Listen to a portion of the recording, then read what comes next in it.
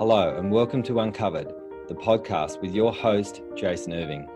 Join me in a journey to understand what's truly happening in your world and the world around you. This is not about how you're living life on the surface. It's about what's truly driving you from under the covers. I'm going to take you on a journey to deeply uncover the reason why you are here, the ultimate purpose in your problems and the way that they have shaped your life up until now. See, I believe you have a purpose, and your problems are the highway towards ultimate realization of that journey towards freedom and the reconnection of your true self. I've been told I have a different spin on most things, and I'll be giving you my understanding of life, love, and what we're all here for, purpose. To get the best out of this podcast, drop what you already know so you can discover what's beyond you. So join me, let's play this game of life and bring on liberation, transformation, and change. Let's do this. Hey guys, welcome to Uncovered. This is probably one of the most uncomfortable podcasts that I'm going to be doing. I was chatting to a person who's a bit of a podcast expert, and he said, make sure you tell your story in one of your podcasts. And so it's something that you should do, and I'm going to do that today. So get a little bit of an idea about who I am and what I'm about and how I have gotten to where I am today. So I'm going to start with where we start in the beginning, which is the childhood. So I had this sixth sense or this understanding about people from a very, very early age, and I never used to say anything. So I used to see issues with people and all sorts of things going on with people that I just sort of knew what was going on with people around me. Like my fourth grade teacher, I could see he was getting picked on and laughed at and being talked about quite often by the other teachers and the principal, and I could see that there were major problems going on for him and a lot of sadness and all sorts of things psychologically. And I was in year 4 just going, I know why he's doing exactly what he's doing, the way he's communicating to us and what was going on. So, but I didn't really know what to do with it because I was 7, 8 years old, having this thing that now I know is a gift. Back then it was sort of a little bit of a torture zone. So as I was going through school, I never, ever felt like I fitted in. So I was not really good at school, to be honest. In lots of ways, I didn't apply myself. So I never thought I was smart enough, so I didn't put the work in. And I validated my lack of self-esteem by not putting the work in. And every time that I put any sort of effort in, it wouldn't actually work anyway. I was told by all the teachers that I was never going to amount to much and never going to get anywhere. So one of the biggest moments, we all have these milestone moments where I was humiliated in front of everyone in my classroom in year 6, and I spent from year 7 to year 12 basically going to sick bay so I wouldn't have to do a talk in front of the class. And now, if you're watching this is a massive thing for me to even be doing podcasts and to expose what I do in the world. I've written a book and all sorts of things that I've done. Now, I never thought I would have gotten over myself simply because of how I felt about myself at school. Feeling like the drop kick in school. This is an Aussie term for loser. And, during that time, I also had a lot of suicidal thoughts. So I used to go to bridges, and every time I'd go to a bridge, I'd get a part of my mind was saying, just jump, just leave, just go. It'll be easier that way. It'll be quick. It'll be easy. You won't have to do this anymore. So I used to put my hands under the railing to make sure I wouldn't actually take that leap. So anytime there was I was actually quite scared of heights, and it was actually not because of the heights, it was because I was scared of the steel springs that I had in my legs that wanted to just jump and get myself out of this life as humanly possibly quickly as I could. So no one knew anything about this. This is something that I'm sharing with you. This is something that I've shared in the academy.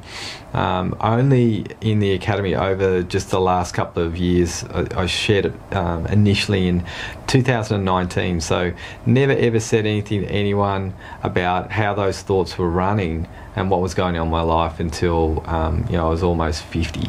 So imagine what that's like. And usually the people like me are the ones that would be taking that leap from the rooftop and killing themselves, simply because a lot of the people who choose to go and get help are the ones that actually quite often survive. The ones that say nothing are the ones that disappear off the planet pretty quickly. So I did something really dumb. I followed my brother's footsteps, and he became an IT programmer. He was earning a lot of money. I didn't know what to do, so I decided to be an IT programmer as well. And that sort of really did my self-esteem in, because he was getting HDs and distinctions while I was getting passes and credits. And the reason why is because I was spending a lot of time enjoying myself at the pub.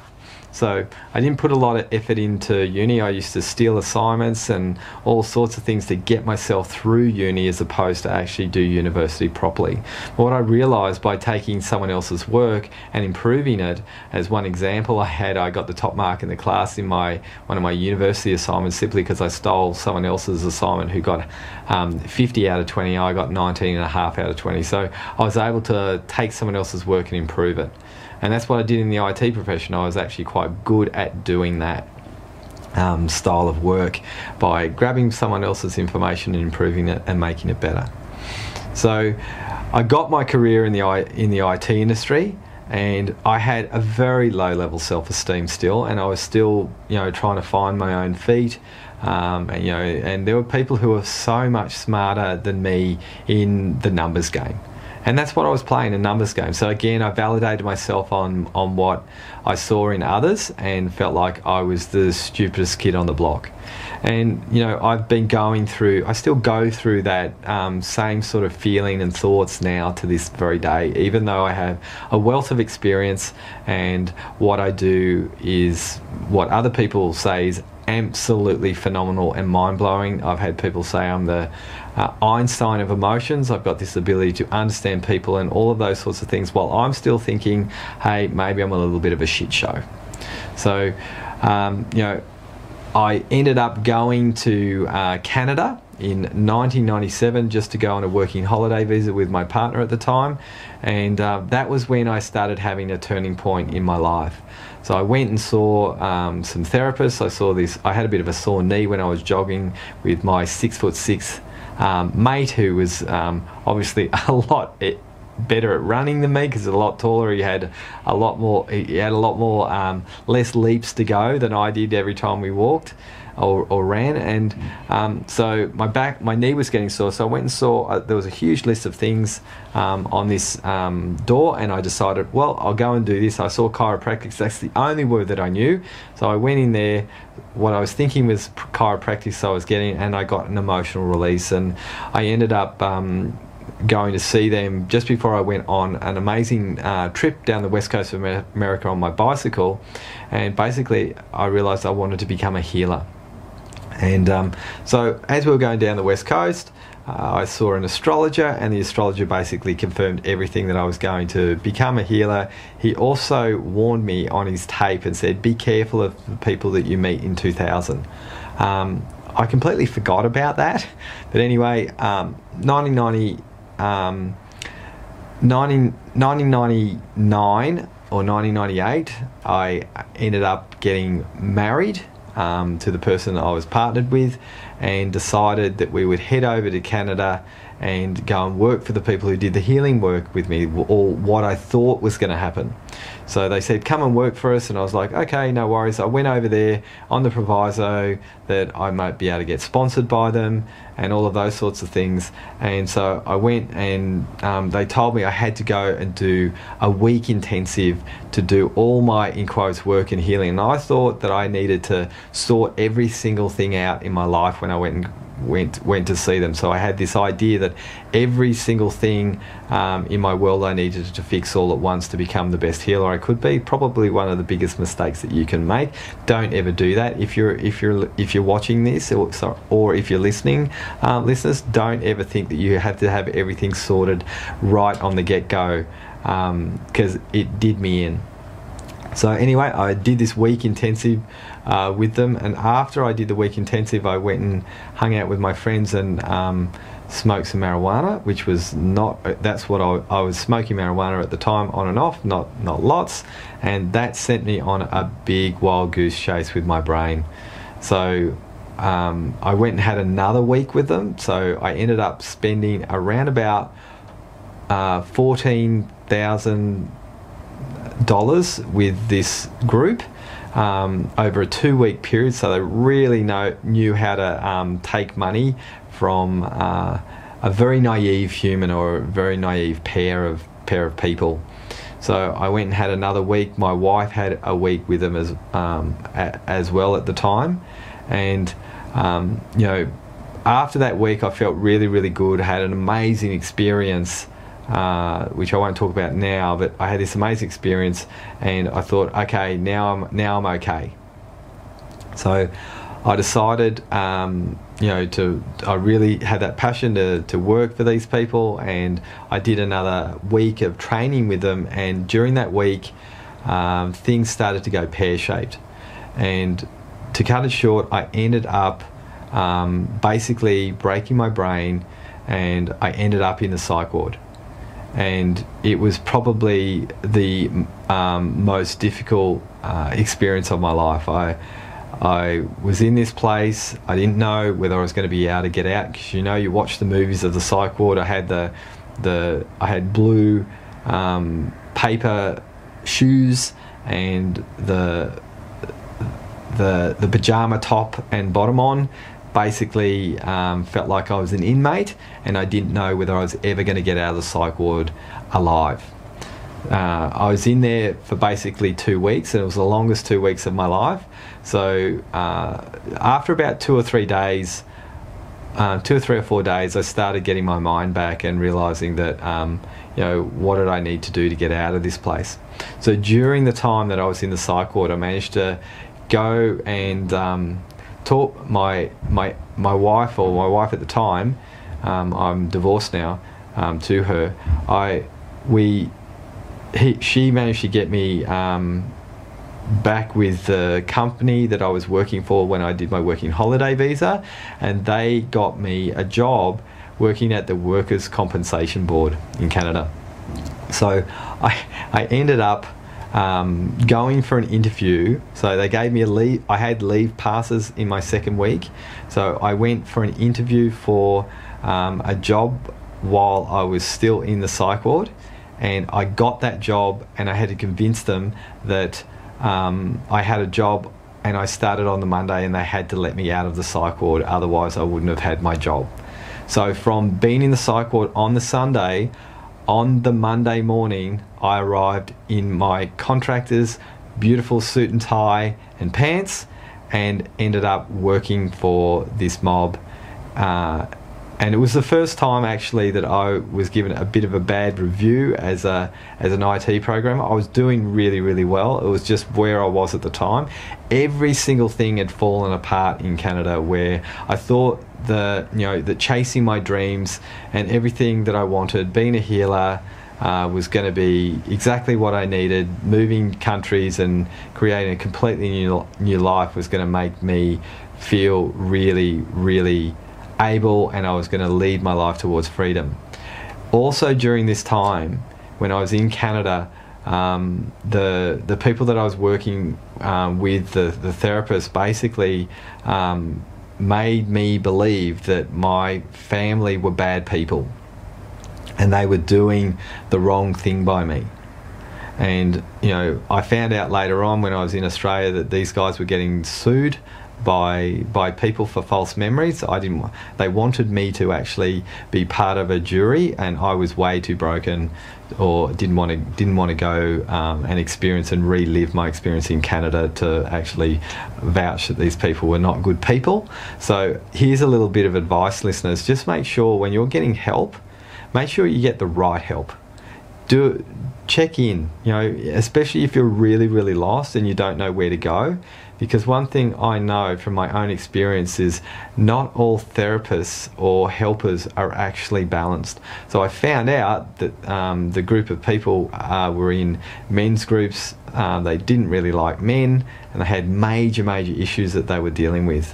So one of the things I want to understand that I learnt from this is how not to treat people. So it's really important, listeners, that if you want to learn to, work with people and mentor people and coach people, you have to really be mindful of people's mental well-being, because people may look fine on the outside but may not be so good on the inside. And I used to be the therapist, so I used to have a lot of therapists come in to see me when I was a therapist over the years, and I ended up realising there was a lot of stuff that people hadn't sorted out in their world while they were working on people's stuff. So, everything fell apart in Canada. I went back to the IT industry. The healing gig just didn't work, and it was all really, really, really, really hard. So one of the biggest challenges that I had when I came back to Australia was how I felt.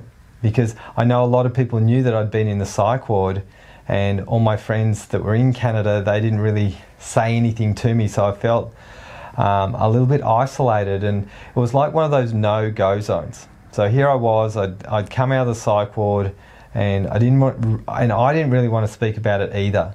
So there was this sort of like ghost moment. I knew people were talking about me, which is sort of awful, knowing that people are talking about you, people look at you a certain way, and people.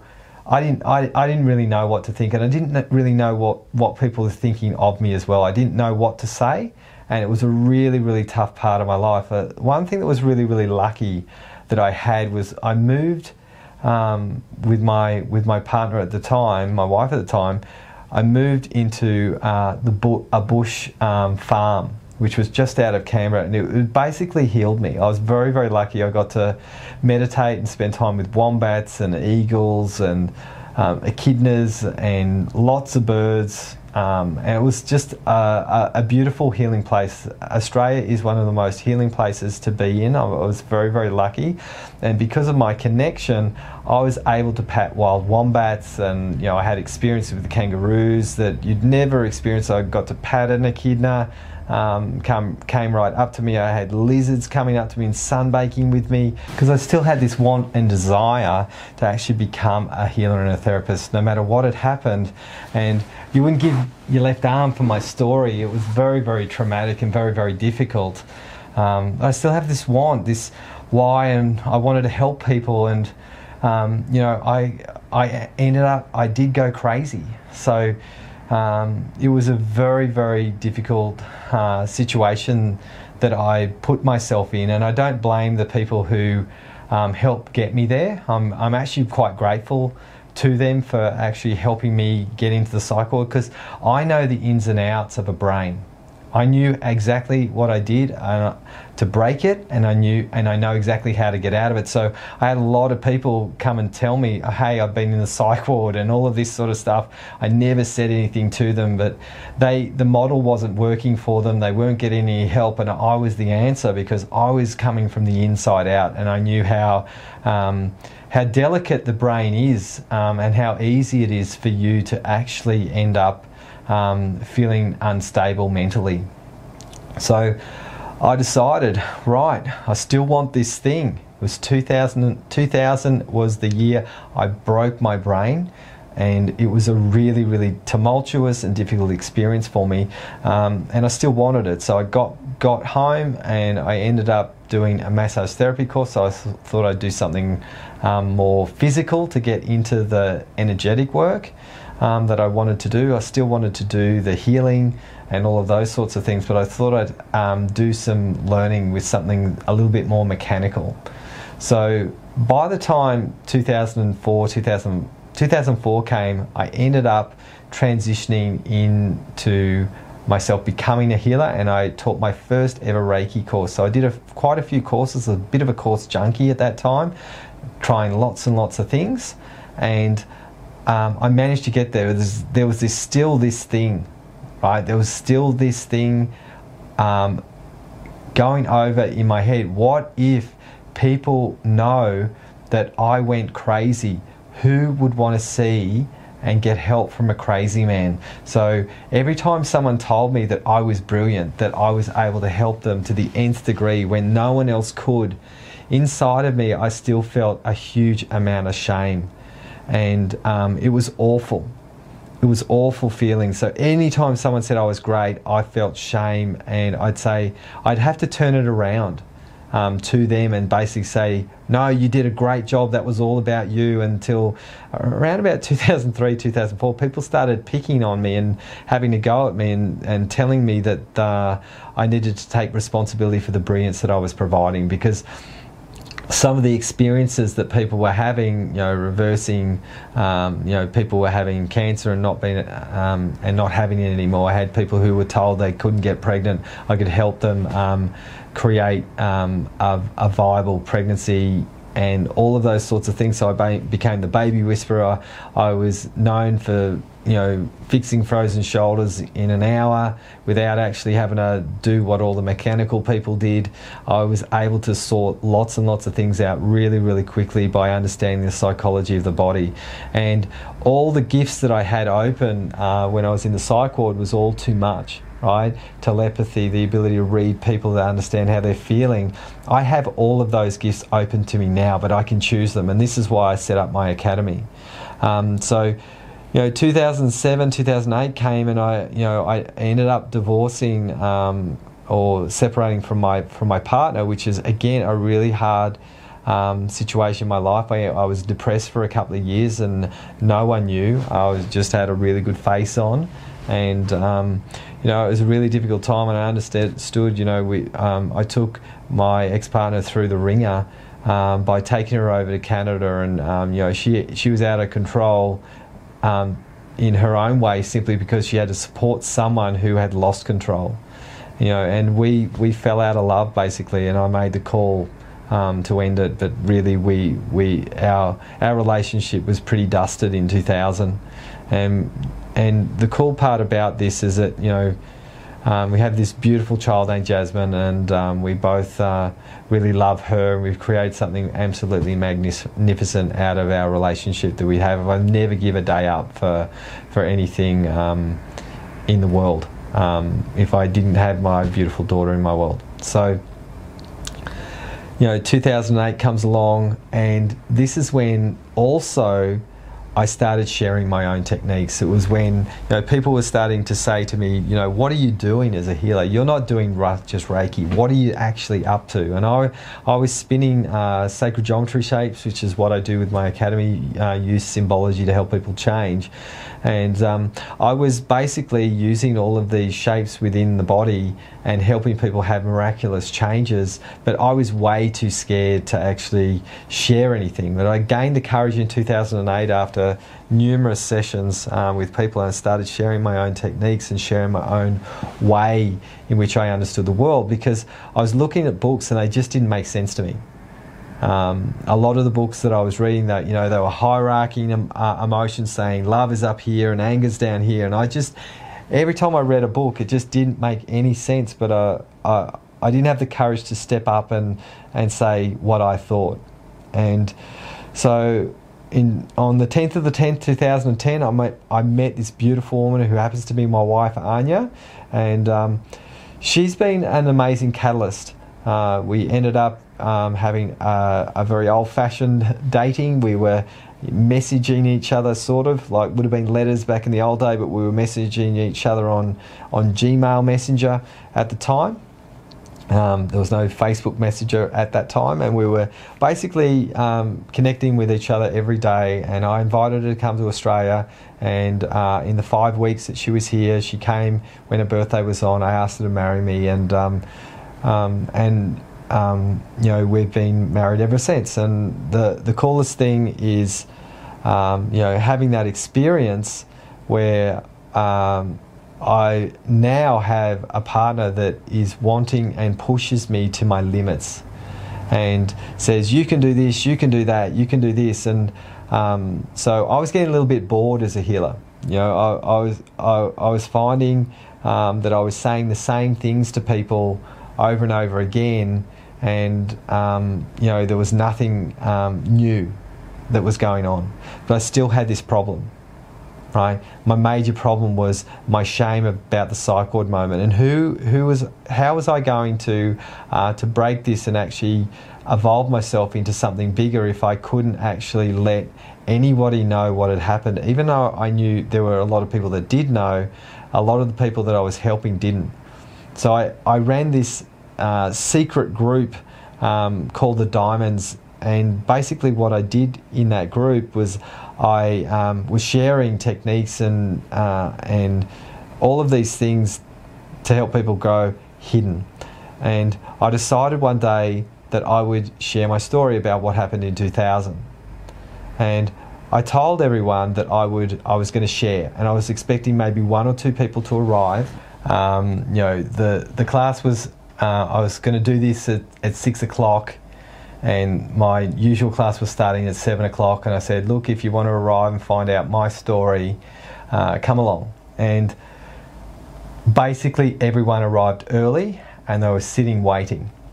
And I was just shitting myself. I was like, oh my God, here I am going to share my story, and maybe all of these guys will never ever see me again.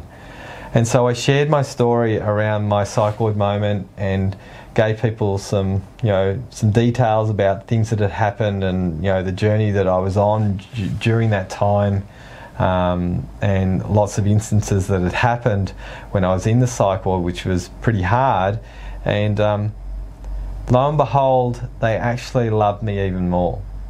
And I had a few people actually get me to the side and say to me, hey Jason, I really appreciate what you said just then, because I've been in the psych ward too.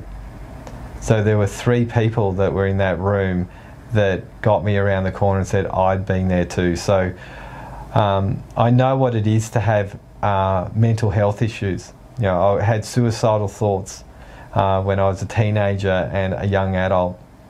I've been in the psych ward and felt completely ashamed by not being courageous enough to tell my story and tell anyone, because I know one of the biggest fears that people have in life is going crazy, and I think one of the biggest fears is sharing what has really happened in your life and the struggles that you've had to overcome.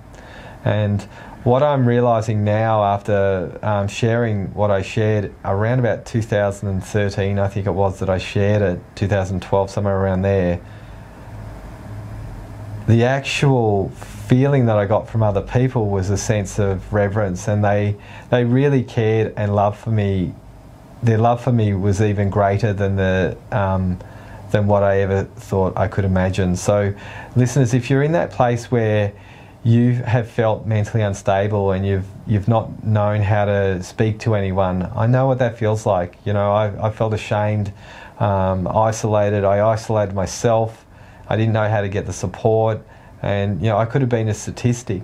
And I'm very, very grateful to every single client that came my way, because I truly believe if I didn't end up being a therapist, I think the people who I helped actually saved my life. To be honest, and that's not dramatic. I really believe that. If I hadn't have gotten that help, I think that consumption of those thoughts and the shame, I wouldn't have been able to get over there. And I'm so grateful to the Diamonds group that they helped me heal a great deal and made me realise that if I had have shared this earlier, there's always hindsight, right? If I had have shared this earlier, maybe I wouldn't have felt this shame for so long. Because shame can be debilitating. What I've got is an amazing, I've got a podcast around shame about what it does, and if you want to watch that and chase that up, you can. Because I have a very different understanding around shame now, because it brings out your best you. And what that did that day is it brought out, liberated me the moment I voiced my pain and suffering with a group of people, and this is what I'm doing now. So I'm hoping that my story, and this is what I was encouraged to do today, was that my story can encourage you to know that no matter what happens in your life, no matter how bad it might seem, that if you feel that you have something to give and you have something to share, yes, you will fall over. Yes, you will scrape your arms. Yes, it will be difficult. The thing is, you've got to give it a try, because otherwise you'll be left wanting, you'll live a life of regret, and you'll end up feeling really, really stuck for the rest of your life. So it was around about, I guess, 2016 when my wife Anya, 2015, my wife Anya went to a course with one of our good friends, Julie, and basically she went away for the weekend, and I was looking after our beautiful little humans, and she came back and said, "You need to go and do this." And I was like, "Do what?" So I met these two guys, and the names Marcus and Andy, and they basically got me into sharing my magic. And I was getting a bit bored with what I was doing as a therapist, so I thought, well, okay. So I jumped on board with these guys, and I went to Hawaii, and the start of what they were doing was sharing how to write a book, and I was just like, write a book? I never thought I would ever write a book. So I ended up over 3 days writing a book, basically getting a book done and getting everything ready to do it. It was 2016 when I did it, and it took me until 2021 to get it published because I was too scared, and I didn't have enough courage to actually put it out there. But one of my good friends, Linda, helped me edit it, and I got it out there, and it's out there now. It's called From Broken to Breakthrough. And again, I was no good at school, I was no good at writing, and if someone told me at high school that you were going to write a bestseller book, I would have laughed in their face. But I have a bestseller book on Amazon, and it's amazing that I can put the link in the show notes if you want to grab it. That the most important thing, it's not really about the book, is thinking about where I got to. So I ended up, I got this book done, and I was still a healer, and they were convincing me to actually put a program out there and start sharing my magic.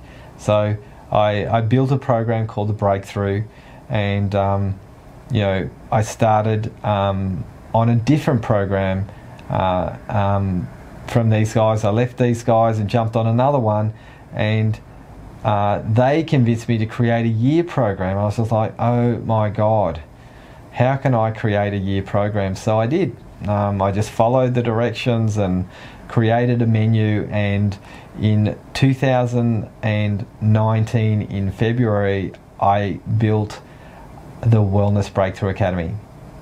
And basically what I do now is I share all the techniques that I used to do as a healer in a really constructive, really logical, and really focused way to help people become mentors. And so I never thought like I was the dunce at school, and now I'm teaching people to become better people, and I'm using all the magic that people call crazy from my crazy psych ward moment. So I have that ability to use all the things that were way too much for me in 2000 to help people become more connected to their emotions, deal with their thoughts, and uncover all the magic that's sitting in their life. And if I think about my journey and where I've come from and where I've been to and where I am now and where I'm going, I never thought where I am right now would be possible. So what I want you to understand, guys, is that if you're in that place where you feel really, really stuck, I want you to think about my story. And I went crazy, and usually what I found is that if you give up once because of a problem and you break your leg, metaphorically, I broke my brain. If you give up, that is the biggest mistake that you can make, because we are here for a purpose. And one thing I've learned, that if you can actually create something where you can go beyond that struggle, go beyond that problem, and go beyond what would hold you back from creating the life that you want, you might end up getting there too. So what we do now, and the reason why I have created what I've created, is that we've created a place where people can share what's really going on in their life without being ridiculed, hurt, or destroyed by their thoughts, feelings, and what they're doing. And what we do is we help people break the cycle and the patterns to help them get to where they want to go. And my advice to you guys is, no matter what happens, never ever give up on your dreams, because you never know, you might be able to create a life beyond limits like I have. And you know, I'm still dealing with my limitations, but they don't stop me anymore. And the reason why is because my job and what I want to do is help people, because I didn't know how to get the help. So I want to make sure that I give the help that I missed, and help people become the best people they can be to liberate their lives towards freedom. And listeners, if you're in that place where you really want something different, you need to know that how to get that right help, how to get that right fit, and how to make sure that you know that you are willing to get over the line. Because one thing I know, I'm responsible for my own success. We help people become successful people, but not just successful people, connected people, aware people, liberated people. Because success means nothing if you're not happy on the inside. So guys, I really hope that my story can give you a little bit of an inspiration to get you where you want to go. So our goal is to be the #1 personal development company in the world, the go-to, where people can go and actually get themselves connected, get themselves aware, get themselves able to evolve themselves into the best possible person that they can, while actually not forgetting their roots. And I'll tell you why. Because a lot of people who are, in quote, successful, they're too scared to go back to the dungeon, right? Mine's the psych ward. So they go, I've managed to conquer my demons.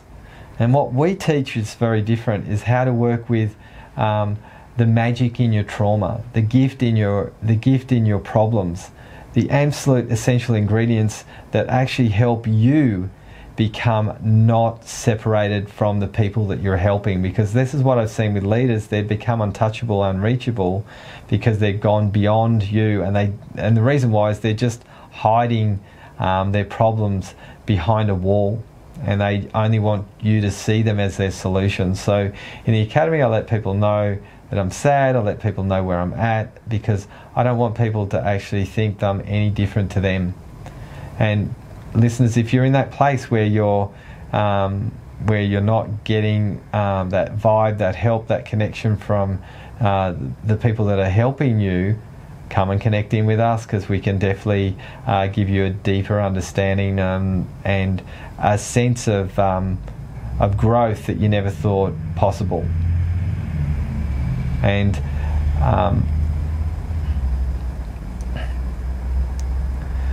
so guys, yeah, that's my story, and I'm looking forward to sharing more of my story in the future about sort of where I'm going, because I've got a 20-year plan about, you know, where I want to take the Academy and how we're going to journey through change together.